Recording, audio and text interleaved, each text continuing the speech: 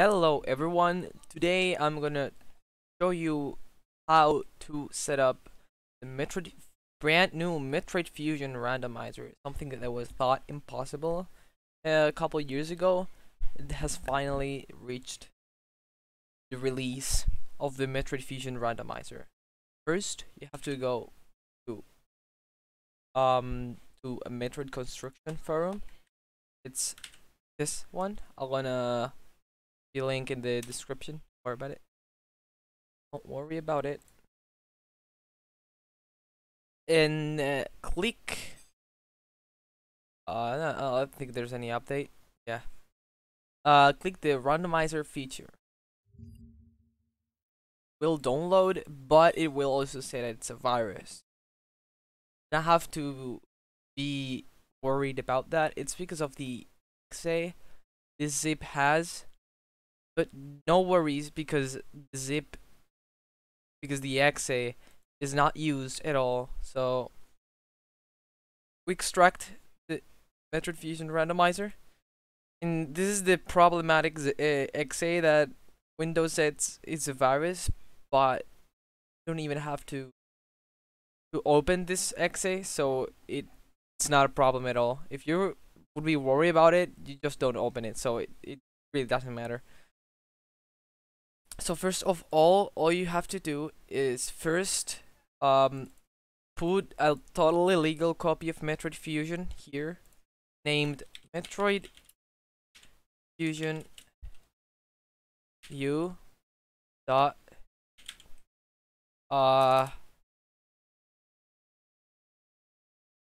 yeah, named this. It has to be like the legal copy has to be from the US, the English version, and you have to put a copy of it in the data folder.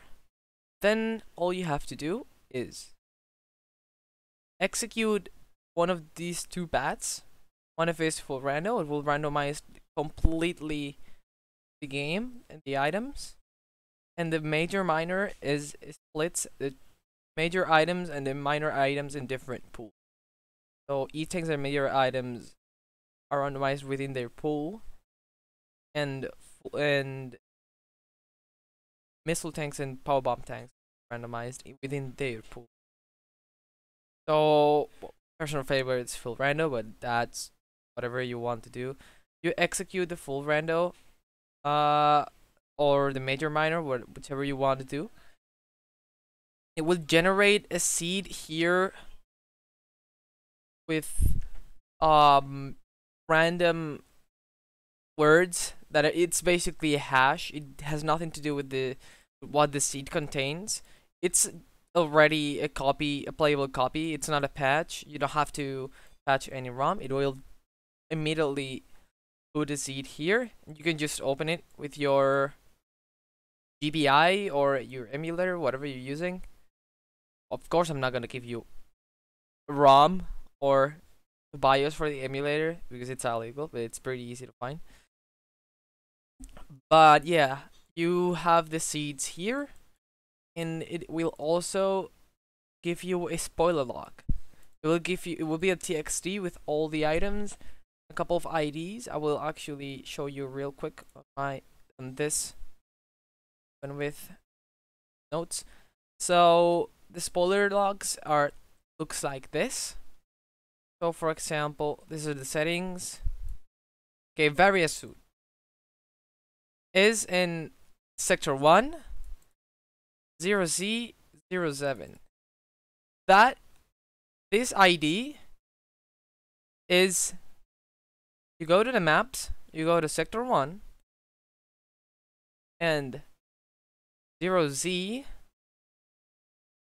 is this, and 7 is this. So the item that's various suit is this, in case you want to check the spoiler log, of course.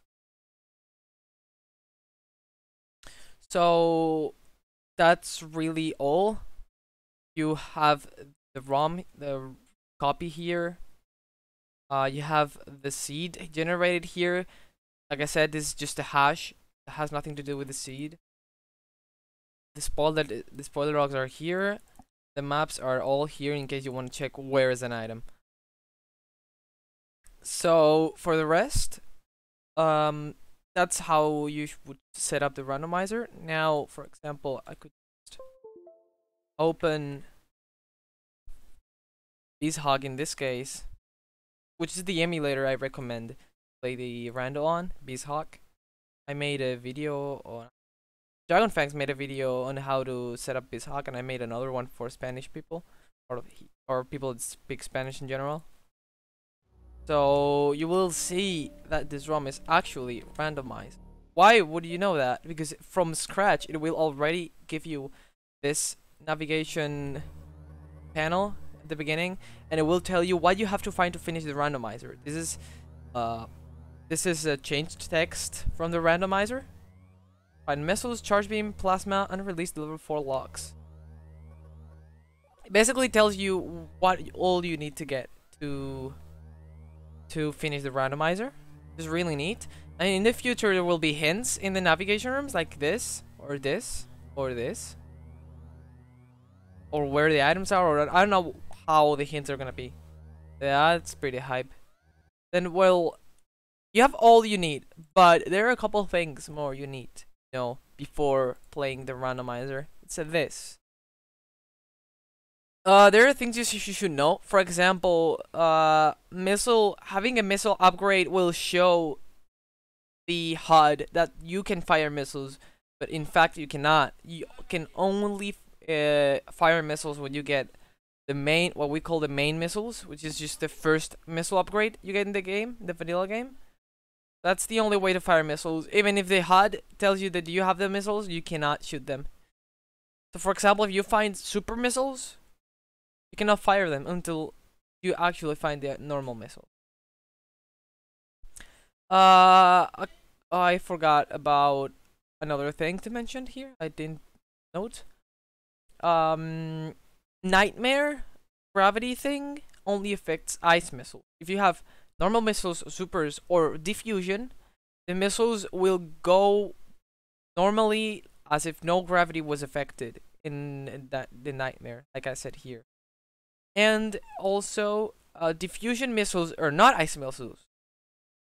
Therefore, they don't freeze on contact. They do still have the freezing effect of the diffusion part, but they do not directly freeze on contact. Ice missiles.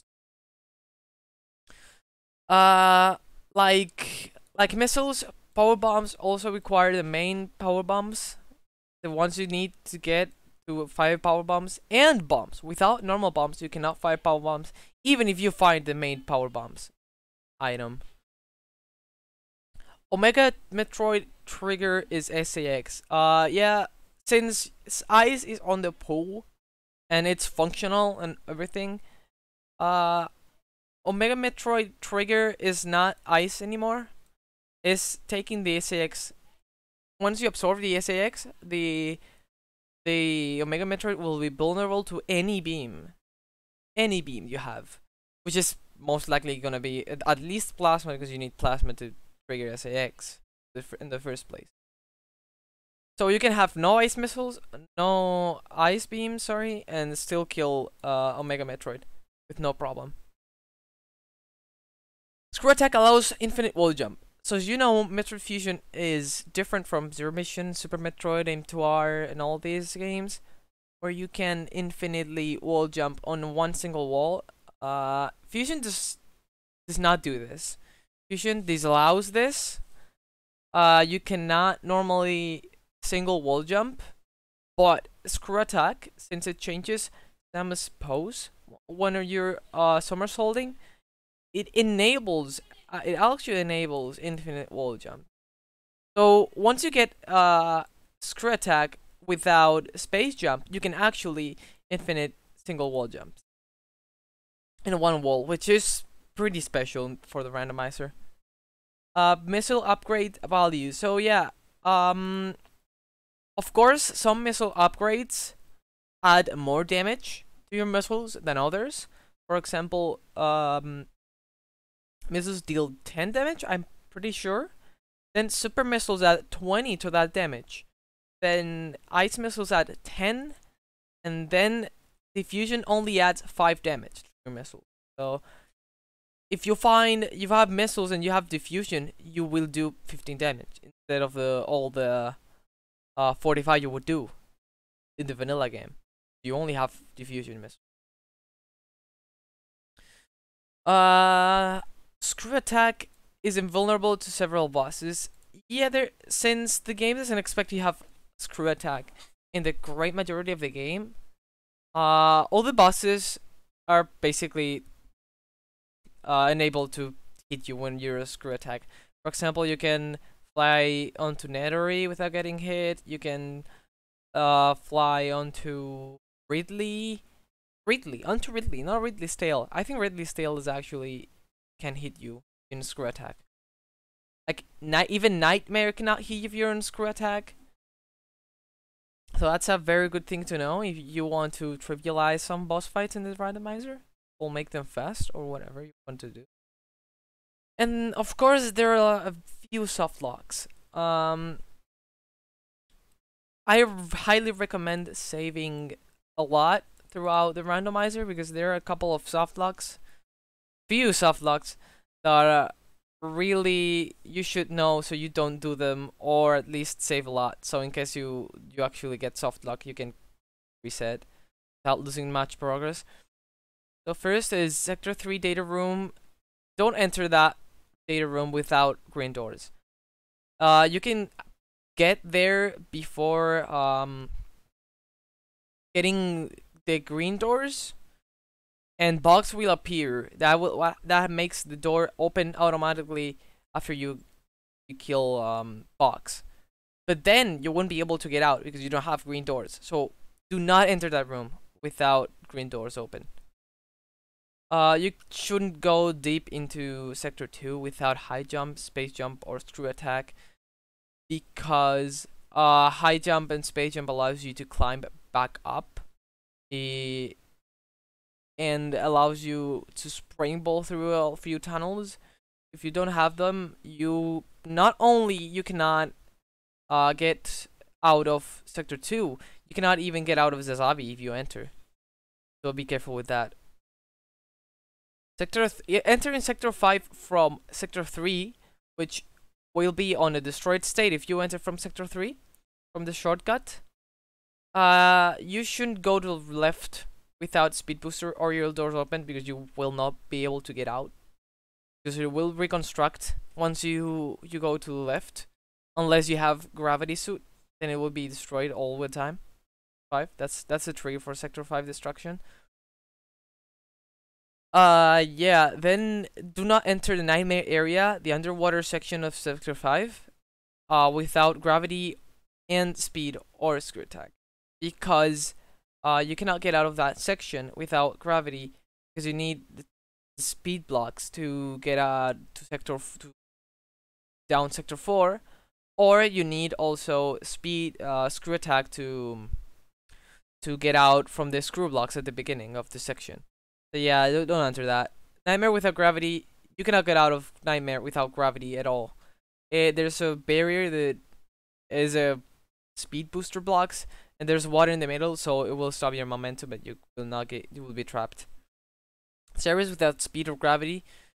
If you enter Ceres, or at least the water, not even Ceres, the idle part of the room before Ceres, without speed or gravity, you will not be able to get out unless you have speed to get out from the left, or gravity to get out from the right by wall jumping, vice versa, whatever. There's theoretically a trick you can do to get out of Ceres without these things, but it is very, very, very hard and very stupid. And it's not even possible if you have space jump, so yeah, it's basically a softlock. Yakuza without space jump. Yeah, you cannot get out of the room of Yakuza without space jump. That's pretty self-explanatory. You do not enter boss fights without missiles, because almost all the bosses need to be killed. You need to kill the Corex so you will not be able to damage the Corex without missiles, as you know. So yeah, you will be softlocked if you enter a place that you shouldn't be without missiles. Ridley area with a space jump and wave. First, you need screw attack to enter Ridley area. Then you need wave to exit and open the gate, and the space jump to get out from where you entered. It's a huge vertical hallway that you only have to do if you have space jump. You shouldn't enter Ridley area without space jump at all, or wave, that is. And don't enter deep sector 5, sector 6. You know this room before the SAX encounter? Do not fall from the bomb chain without charge beam, because power bombs, because well, theoretically you can clip, so power bombs are not strictly necessary. But yeah, you cannot hurt the Megacore boss without charge. There will be softlock forever there, unless you have a way out, which is really hard to get. So yeah, that's all the softlocks I know of. There might be a couple that I'm missing. So yeah, remember to save every now and then, just in case you softlock. You can just reset. And that's about it. So this has been how to set up the Fusion Randomizer. The setup is pretty easy, like I said. You have to be careful with the softlocks and how the game handles some things. Also, yeah, I forgot to mention, the freezing effect of ice beam is different from the freezing effect of ice missiles. Ice missiles allows you to refreeze the enemy with you hit it with a missile. If you freeze an enemy with ice beam and keep shooting with ice beam, it will not refresh the freezing effect. In fact, it will unfreeze in your face if you keep shooting at it with ice. So that's all. I hope this was useful to you. If you know this was useful to you, leave a like or whatever, and share it to the people that want to play Fusion Rando. And that's it. I recommend joining the Speedrunning Fusion Discord. I will leave a link in the description, and have fun.